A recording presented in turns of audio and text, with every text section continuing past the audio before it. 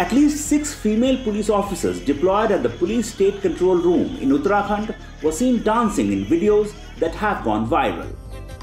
The officers were not sporting their uniforms. The videos are believed to have been shot on Diwali. Senior Superintendent of Police, Dehradun, Dalip Singh Kumar, has ordered an internal inquiry.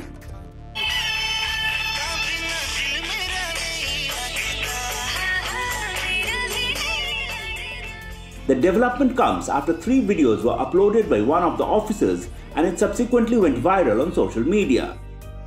In the video, the female cops can be seen jovially dancing and singing inside the control room with computer systems and phones in the background. A Times Online report.